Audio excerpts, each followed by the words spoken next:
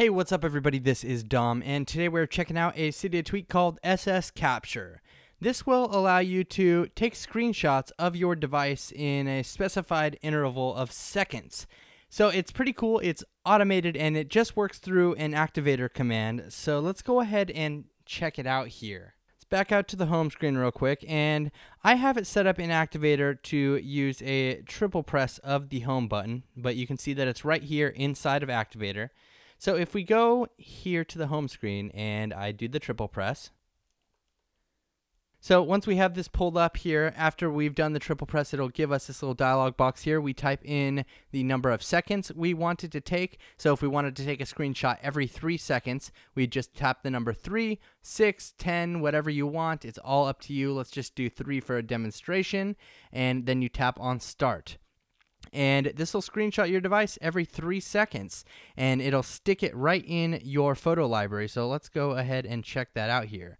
So as you can see, it's actually doing kind of a little video here almost of what I'm doing on the screen, and you'll see another one pop up there and another one. Every 3 seconds it'll just take a screenshot of whatever it is that you're doing. Let's go into the weather app, and so as you can see, it's filling up our photo app again with screenshots just like that. It's pretty cool, and I don't really have a super need for it right now, but I could see where it can be functional and where it can be totally logical to have on your device. So it's pretty cool. It does it seamlessly in the background. It doesn't really create any lag, and this is an iPhone 4 running iOS 6, but it still hasn't created any lag for it at all. It's a pretty cool tweak, and it looks like it's cross-compatible with iOS 5 and iOS 6, so I'd go ahead and check it out, download it. It's totally free, and as you can see, it just works like that. It's adding screenshots, 24 photos so far, 25 there.